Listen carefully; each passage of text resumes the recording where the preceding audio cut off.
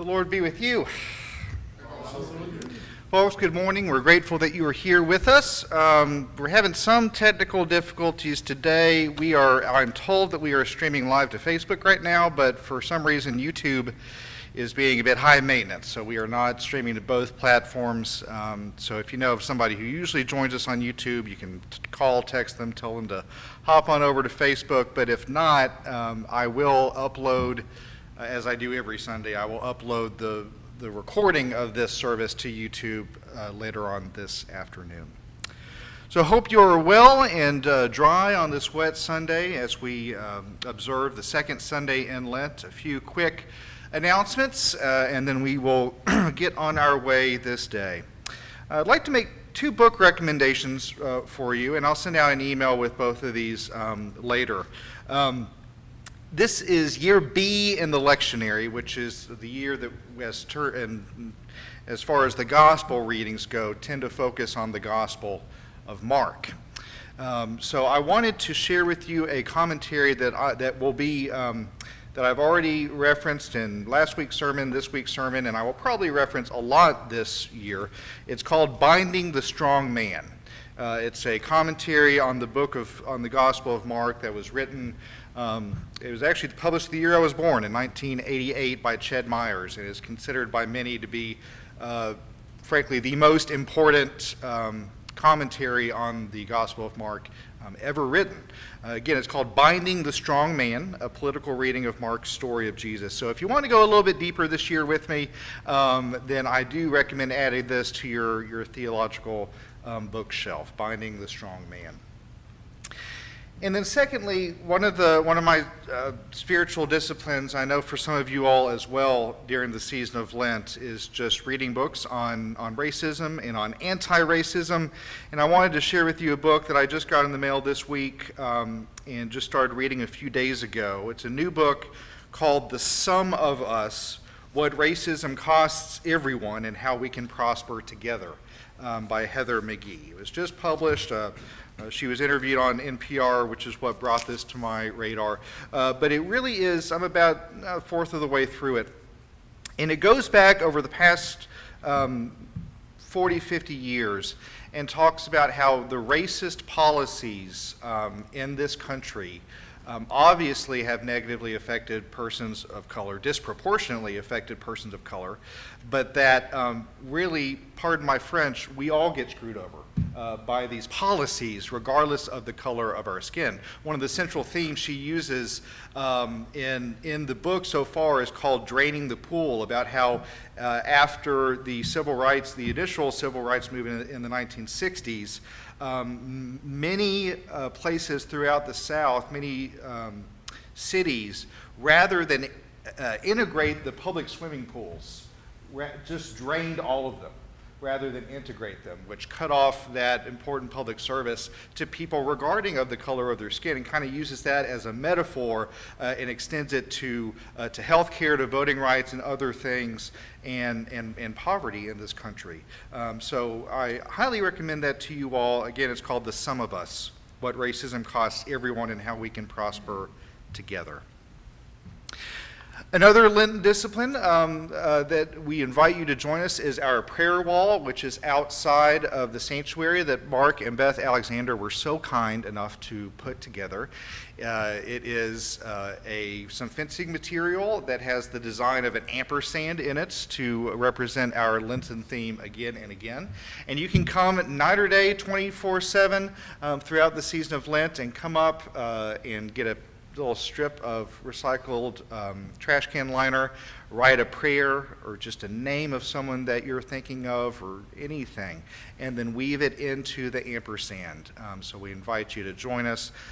With today's weather, might not be the best afternoon, but as soon as it clears up, we invite you to do that. Finally, I wanted to give an update on Janet Kuntz. I visited with Janet last week at St. Joe's. And I spoke again with Charlie Kuntz this morning, and Janet is in good spirits. She's still at the hospital, still having some high blood pressure. They think it might have something to do with her kidneys, and she's meeting with a kidney specialist today. So not much of an update other than that, but continue to pray for both Janet and Charlie, and all the healthcare workers that are looking after her right now. So friends, let's breathe together, and then Isaac will lead us in our prayer of the day. Lydia will lead us in our prelude, and then Isaac's going to lead us in a little bit of a different kinesthetic call to worship for us today. Friends, let's breathe in God's mercies. And breathe out God's mercies to others. Let's breathe in God's mercies. And breathe out God's mercies to others. And finally, let us breathe in God's mercies. And breathe out God's mercies to others. Siblings in Christ, let us worship God.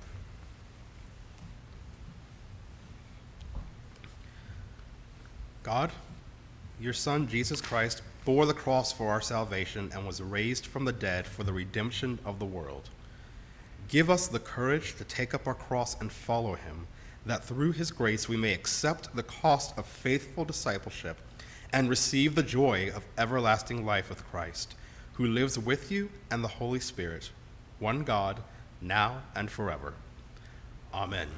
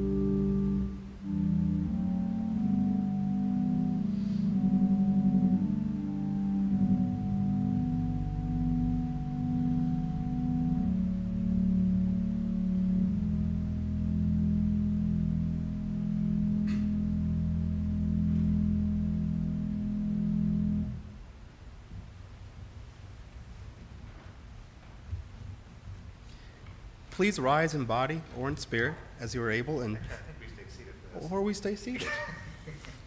Join us for our call to worship. Today in worship, we will be reminded that again and again we are called to listen. This is the part of our invitation as a people of faith, not only to speak, pray, and sing, but to listen. And I will be the first to say, listening is hard. From our toddler years on up, we struggle to listen, particularly when we don't know what we're listening for, or we don't agree with what we're hearing. So for just a moment, as we gather ourselves for worship, I want to invite you to join me in a kinesthetic call to worship by embodying our prayer as I prompt you. Let us listen. Let us pray. Family of faith, I invite you to close your eyes. Rest your feet on the floor beneath you. Release any tension you are holding in your jaw, your neck, your shoulders, your hands, your legs, your feet. Take a deep breath in and slowly let it out. The Hebrew word for breath, ruach, is the same word for spirit. So as you breathe, imagine that it is God who is filling up your lungs with energy and love. Trust that God is as close as your very breath.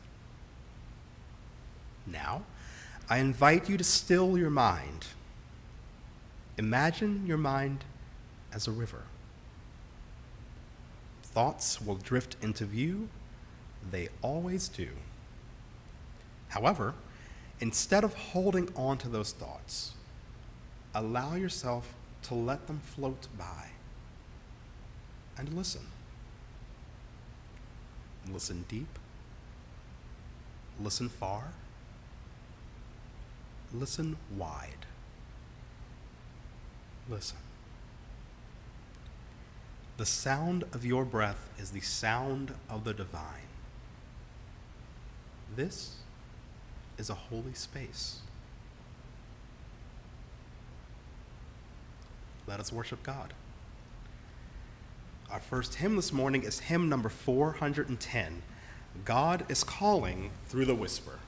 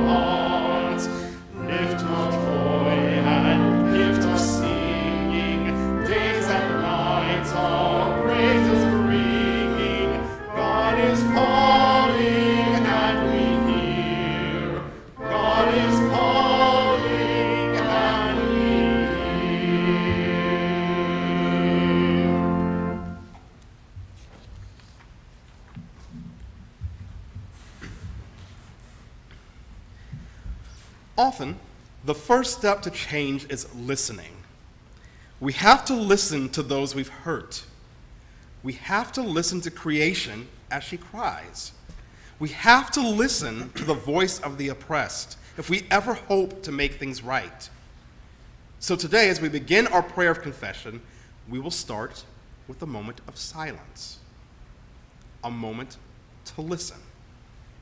And then we will pray together, trusting that God is always listening to us and that God's ears listen with love. So let us confess.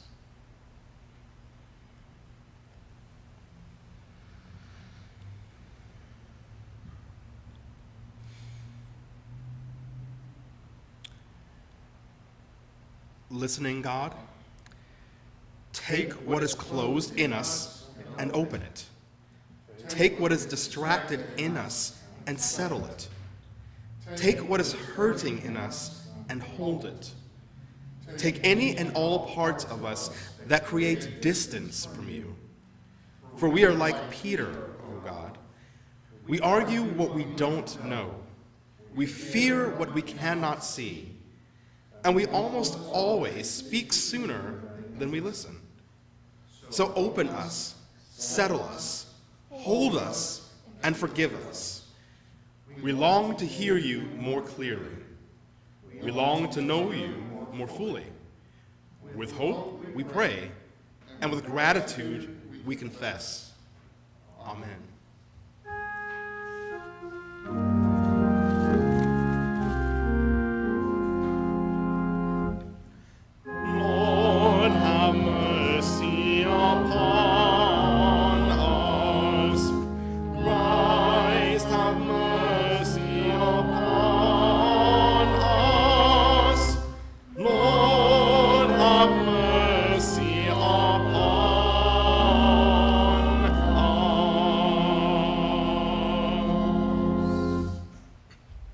Siblings in Christ, hear the waters of God's mercies.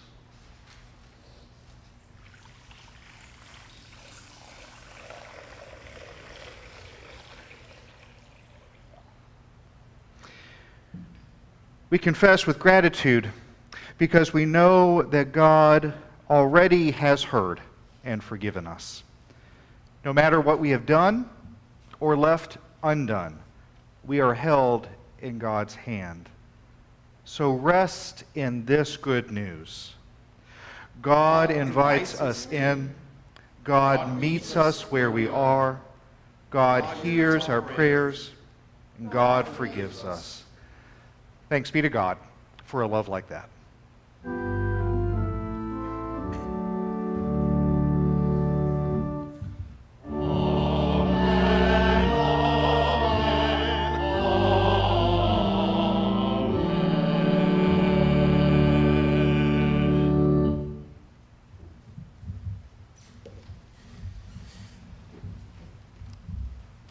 Creator God, we cannot hear the trees growing, seeds pushing up through the dirt into the sun. And we cannot hear a single drop of rain missing one in the many. We cannot hear the weight of people's grief, a burden that so often is silent. And we cannot hear when hearts are changed. But you can. You hear it all. So once again, we come to you with bowed heads and hopeful hearts, asking that you would lend us your ears.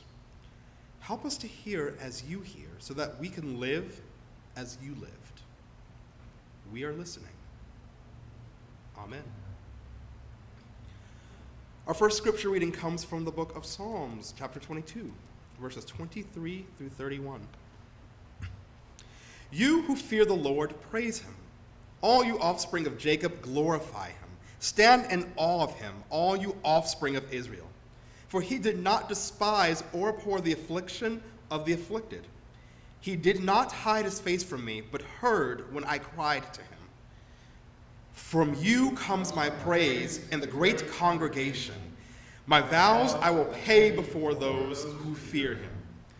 The poor shall eat and be satisfied. Those who seek him shall praise the Lord. May your hearts live forever. All the ends of the earth shall remember and turn to the Lord, and all the families of the nations shall worship before him. For dominion belongs to the Lord, and he rules over the nations. To him indeed shall all who sleep in the earth bow down. Before him shall bow all who go down to the dust, and I shall live for him. Posterity will serve him.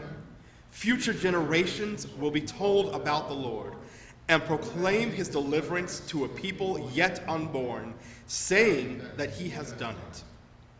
Holy wisdom, holy word. Thanks be to God.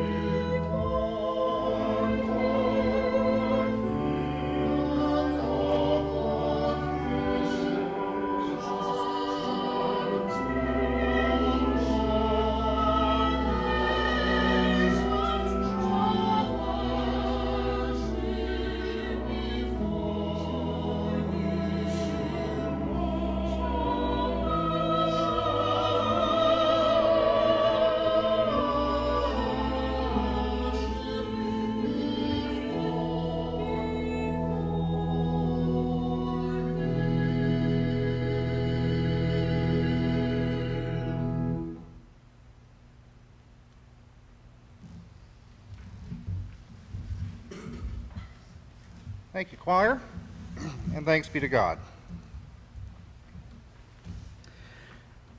So friends, a quick word before I read the second reading. In both last week's sermon and in this week's sermon and in future sermons to come, I will be using the term empire. And I just want to make sure that we're all on the same page about what that means. When you think about the word empire, you're probably having a lot of negative connotations, and for good reason. You might be thinking of Star Wars. Empire is not good in Star Wars. In the context of Scripture, you might be thinking about the Roman Empire, which is always shown as a vehicle of oppression in the Gospels and in the wider context of what we call the New Testament. But we can also use the contemporary theologians and preachers, we use that term empire in a contemporary way. And I want to make sure that we're very clear about what I mean when I say empire in terms of the context of where we are right now.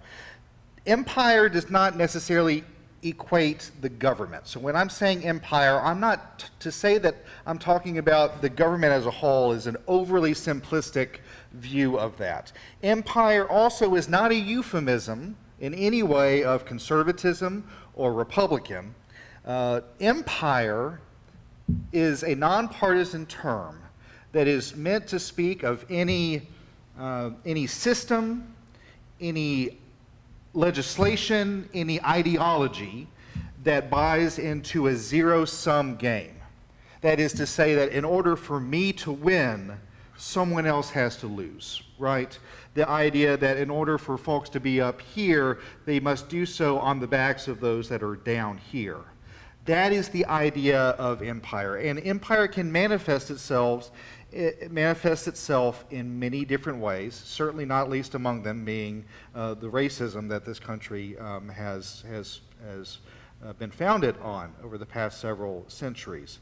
So I just want to notice that when we use that term of empire, it can mean a bunch of different things, but primarily it is the idea that in order for some folks to win, other people have to lose, and that is what Jesus Christ came to challenge and to stand against. And Mark's gospel in particular uses that as its foundation. So I just wanted to kind of explain that term a little bit more before we go any deeper. Today's passage comes to us from Mark's gospel, chapter 8, verses 31 through 38. And I also want to read today's passage from the Common English Bible. This is a great translation of the Bible that came out, it was about 10 years ago. And I frequently will read it alongside the NRSV and encourage you to do so as well. So let us listen again for what God is saying to God's church. Jesus and his disciples went into the villages near Caesarea Philippi. And on the way, he asked his disciples, who do people say that I am? They told him, some say John the Baptist, others Elijah, and still others one of the prophets. He asked them, well, what about you? Who do you say that I am? Peter answered, you are the Christ. Jesus ordered them not to tell anyone about him. Then Jesus began to teach his disciples, saying, the human one must suffer many things and be rejected by the elders, chief priests, and the legal experts, and be killed. And then, after 3 days, rise from the dead. He said this plainly. But Peter took hold of Jesus and, scolding him, began to correct him. Jesus turned and looked at his disciples, then sternly corrected Peter. Get behind me, Satan. You are not thinking God's thoughts, but human thoughts. After calling the crowd together with his disciples, Jesus said to them, all who want to come after me must say no to themselves. Take up their cross and follow me. All who want to save their lives will lose them. But all who lose their lives because of me and because of the good news will save them. Why would people gain the whole world but lose their lives? What will people give in exchange for their lives? Whoever is ashamed of me and my words in this unfaithful and sinful generation, the human one, will be ashamed of that person when he comes in the Father's glory with the holy angels. Holy wisdom, holy word.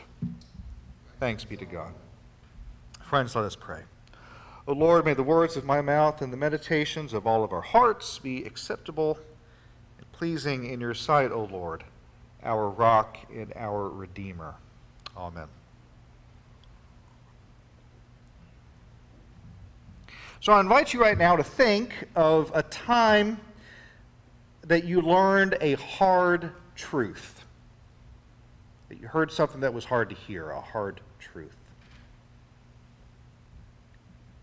Think of a moment when you were told something by someone you either love or trust that forced you to deconstruct your previous way of thinking and to reorient it in a different direction. Maybe it was your spouse or a dear friend. Maybe it was a pastor or a coworker, maybe even a child, or perhaps nothing more or less than the very words of Jesus Christ. It was this latter category that drew Peter to rebuke in today's passage from Mark's Gospel. Chronologically speaking, we're doing things a little bit out of order because sometimes that's just the nature of the Revised Common Lectionary. Today's passage takes place immediately before the story of the Transfiguration, which we observed a few weeks ago on the Sunday before Ash Wednesday.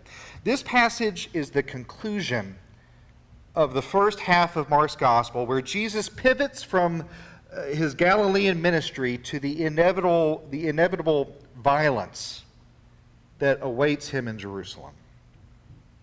So Jesus asks his disciples who they think he is, and as is usually the case, bless his heart, Peter is the first to answer. You are the Christ, he says, or Messiah, depending on which version of the Bible you have in front of you. Christ literally means anointed one, and is nothing more than the Greek version of the Hebrew word Messiah. It was an overtly political term. In the Hebrew Scriptures, what we call the Old Testament, the Messiah is one who will destroy world powers in an act of judgment, will deliver Israel from her enemies, and restore the nation of Israel. So Peter, for the briefest moments, believes that he has answered the question correctly, but then Jesus goes on to redefine, reorient, Peter's concept of his Messiah-ness. Jesus gives the first of three portents about what is going to happen to him when they reach Jerusalem. Again, Jesus says the following: the human one must suffer many things and be rejected by the elders, the chief priests, and the legal experts, and be killed, and then after 3 days rise from the dead. So a few things to unpack here about what Jesus is saying in response to Peter's answer. First of all, Jesus replaces Peter's name for him. Remember, Peter called him Christ or Messiah. Jesus replaces that term with another one, the human one, or as it might be translated in other versions of the Bible, the Son of Man. The human one is also a phrase that had overtly political tones. It's actually a reference to the book of Daniel in the Old Testament, whose the purpose of the book of Daniel was to establish God's sovereignty over oppressive political regimes. And secondly, Jesus is rejecting Peter's notion that what is in store for them as his disciples is honor, privilege, affluence, and political power. Here, Peter is promoting a version of the prosperity gospel nearly 2,000 years before Joel Osteen ever entered the scene. Ched Myers, in his seminal book that I mentioned earlier, Binding the Strong Man, says the following. He says that according to the understanding of Peter, Messiah necessarily means royal triumph and the restoration of Israel's collective honor. But against this, Jesus argues that the human one necessarily means suffering. In other words, Peter's fantasies of power must be censured by clear-eyed realism. But Peter doesn't like the fact that Jesus is raining on his parade. Peter attempts to silence Jesus, tries to make him stop this nonsense, but Jesus won't be seduced into taking the easy way out. Jesus didn't spend all that time in the wilderness being tempted by Satan just to turn around and forget those lessons that he learned there.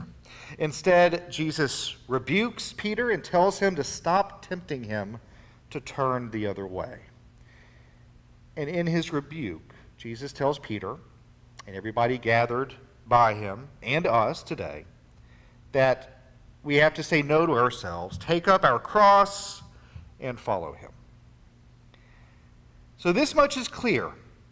In the time of Jesus and his disciples, the cross meant one thing and one thing only: a lengthy, agonizing, and humiliating public execution. Crucifixion was the form of capital punishment that the Roman Empire reserved for political dissidents, particularly those of a lower class. You see, if you were wealthy and affluent and you were sentenced to death, you were afforded an execution that was quick and painless, probably beheading. But if you were a marginal member, a marginal citizen of the Roman Empire, then you were given no such luxury.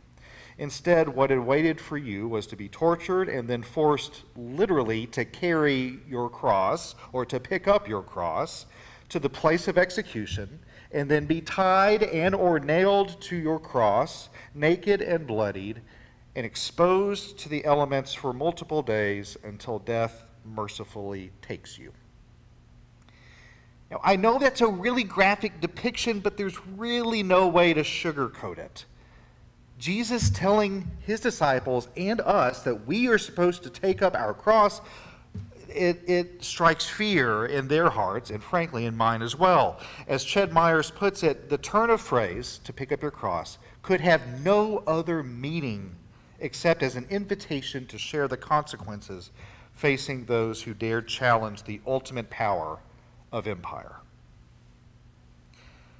So in light of this reading of today's text, Jesus' message seems stark. He's leveling with his disciples and telling them that there's real political consequences to the good news, to this euangelion that we were introduced last week. Jesus is telling his disciples, and Mark is telling the readers of his gospel, that the consequences of promoting this good news can and will lead to capital punishment on the grounds of insurgency. So I'll admit this is some pretty heavy stuff. Not the most uplifting sermon I've probably ever preached from this pulpit, but it is the journey of Lent, and we have to listen to some hard truths. This passage reminds us of the inherently subversive nature of the gospel. The euangelion, the good news, is a call to action. It's a call to resist any power or person, any institution or ideology that profits at the expense of those who are poor, marginalized, disabled, oppressed, or discriminated against. Today's passage from Mark's gospel reminds us that any version of Christianity that exists in and of itself in the pursuit of affluence, power, prestige, or comfort is, well, just not the gospel of Jesus Christ. So what does that mean for us? As far as I know, there is no one among us who is worried about being put to death by the state for being Christian. Not in this country, at least. And yet, this passage reminds us that sometimes we need to listen to hard truths about the consequences of being public practitioners of the gospel. You know, just before you all called, just before I was called to be your pastor, Beaumont Presbyterian Church, after much thoughtful, prayerful, and biblically based discernment, decided to widen its welcome to fully affirm our LGBT plus siblings. You all decided that nevermore would we, for example, deny a same-sex couple the same hospitality that we would to one of our heterosexual members. And some members of this congregation found that expression of the good news to be offensive, and they left. And it hurt. It's always painful to see fellow members of our faith family depart over disagreements like that. But I am proud of this congregation for taking that stand. I'm proud because y'all knew that y'all would lose members, and you did it anyway. Y'all did it, I think, because you understood that what is always more important than the size or affluence or influence of a congregation is its fidelity to Jesus Christ. the human one, who calls us to radical hospitality and welcome. All who want to save their lives will lose them, the human one said in today's passage. But all who lose their lives because of me and because of the good news will save them. Again and again, God meets us in these stories of scriptures and invites us to listen to some hard truths about the gospel, this good news, this euangelion. God reminds us that the gospel calls us not to do something because it is the easy or popular or safe thing to do, but that the gospel calls us to do something because it's the right thing to do. That's what it means for us to take up our cross. It means to say proudly and publicly that we are not going to participate in empire, but we will only participate in the kingdom of God. We do not take our orders from Caesar, who, by the way, was called the divine one, but we take our orders from Jesus Christ, who Mark calls the human one. And to make these claims and to live our lives accordingly means listening to some hard truths. Some hard truths about what Jesus expects of you and of me. Some hard truths about how the church has not always lived up to the righteousness to which Jesus calls us.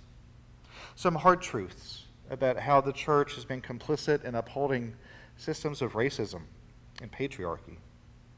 Some hard truths about how the church has sometimes sacrificed its commitment to the gospel in the interest of more money, more members, more affluence in the community.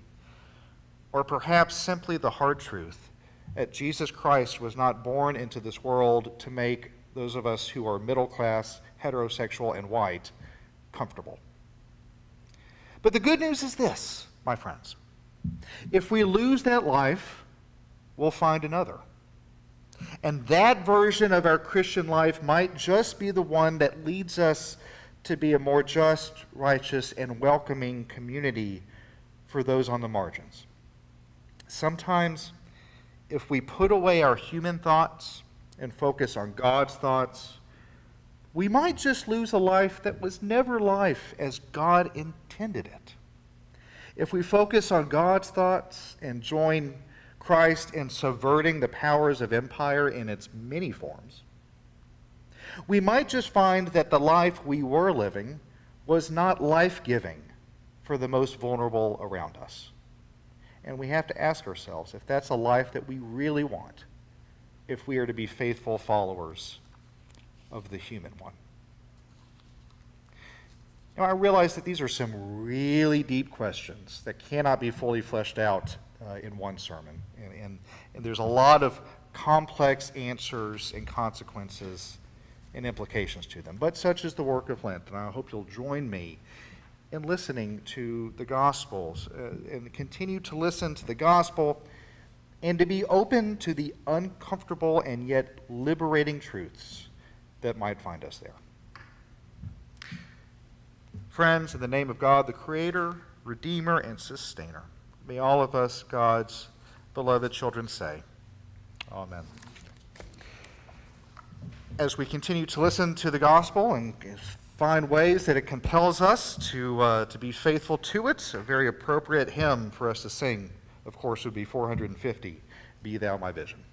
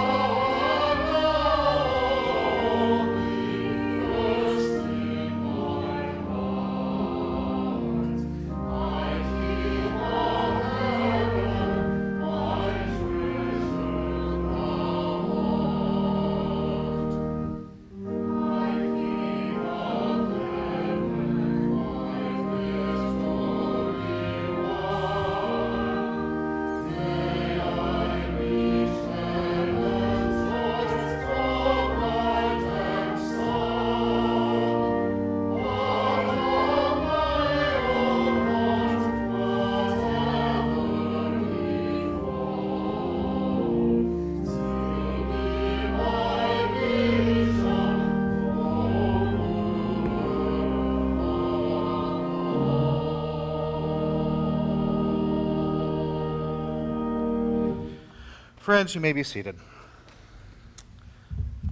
So friends, before I forget, I am reminded that this is the month of which it has now been a year since Lydia has been our organist. And just wanted to say, Lydia, how grateful we are to have you, and we hope that we will have many, many years together. Lydia was our organist for only a few weeks before COVID-19 hit. So unfortunately, many of y'all have not had a whole lot of chance to know her, but for those of us that have been here on Sundays, we really enjoy working with you, Lydia, and we appreciate you being with us. Friends, please join me in, this is a responsive affirmation of faith that you'll find printed in your bulletin. We believe.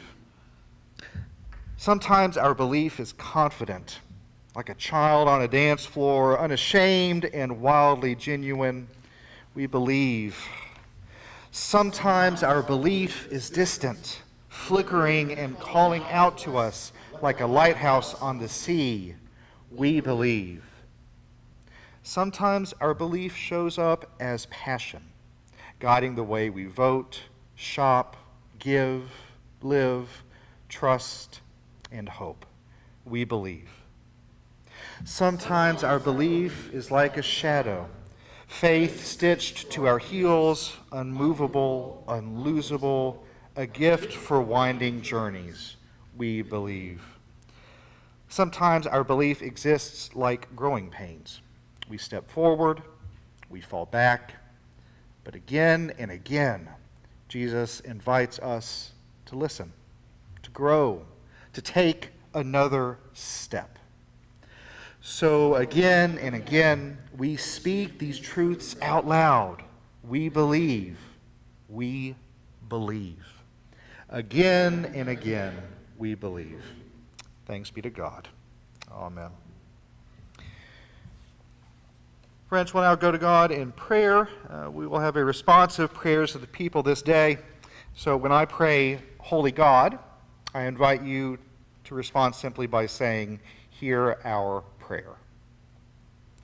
So friends, trusting in God's promises, let us pray for the world and for our needs, saying, Holy God, hear our prayer.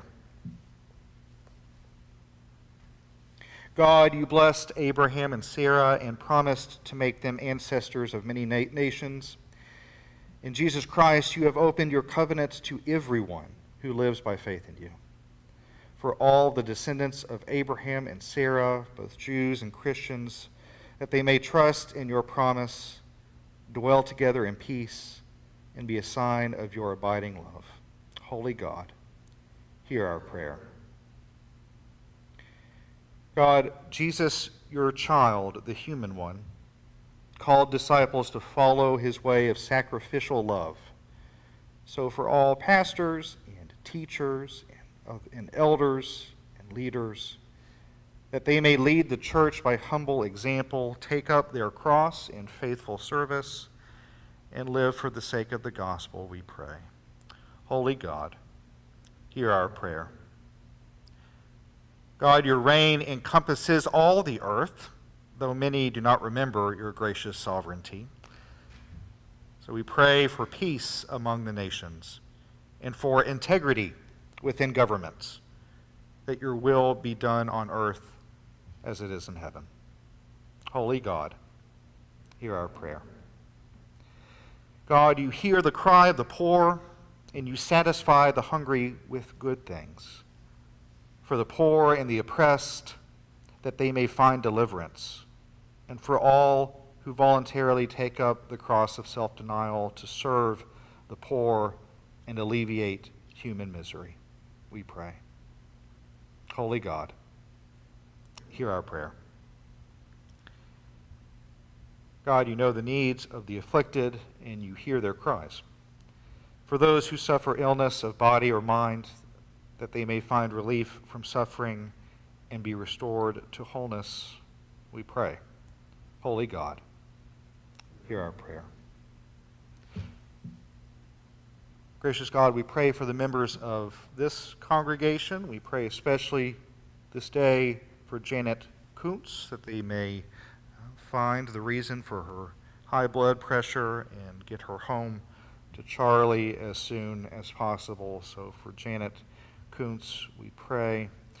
We also pray for our wider community and for all those who are working so hard to get as many people as possible vaccinated. We pray with tremendous gratitude for the doctors, the nurses, the healthcare workers, and the volunteers around our Commonwealth who are working tirelessly to help protect us and get us out of this pandemic. So for those folks, we pray this day. And we also pray with tremendous sadness for the more than 500,000 souls that have been lost in this country to COVID-19. We pray for them. We pray for their redemption. We pray for their families who mourn their loss. So for all of those who have lost a friend or a family member to COVID-19, we pray for healing and for peace. Holy God, hear our prayer. Grant these prayers, Holy God, by your grace. Stir up in us the will to seek out your kingdom with the dedication of our lives and ministry to the world, for the sake of the gospel of the human one, who taught us to pray, saying, Our Father, who art in heaven, hallowed be thy name. Thy kingdom come, thy will be done, on earth as it is in heaven. Give us this day our daily bread, and forgive us our debts as we forgive our debtors. And lead us not into temptation, but deliver us from evil. For thine is the kingdom, the power, and the glory forever. Amen. Friends, with grateful hearts, let us give of our tithes and our offerings.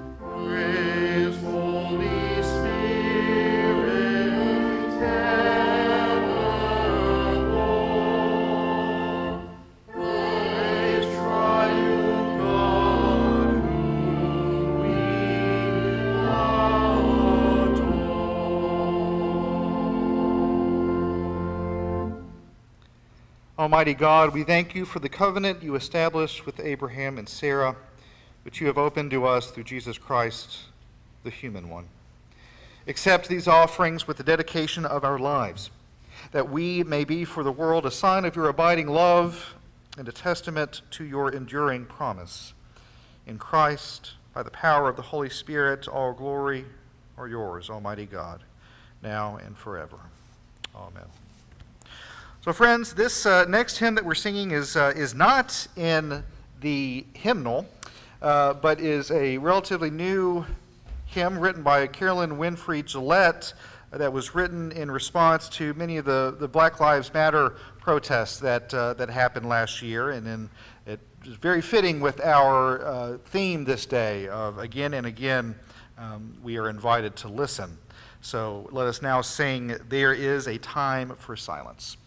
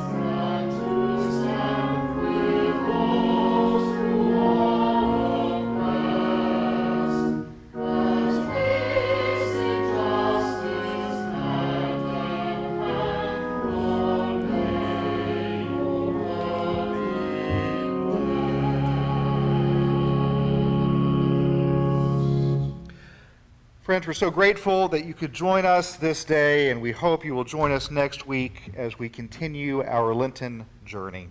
So, friends, now receive the charge and benediction. As you leave this space, may your mouth speak of God's goodness. May your arms hold those in need.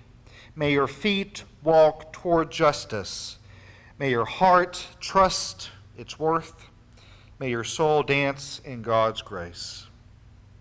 And may this be your rhythm again and again and again until God's promised day.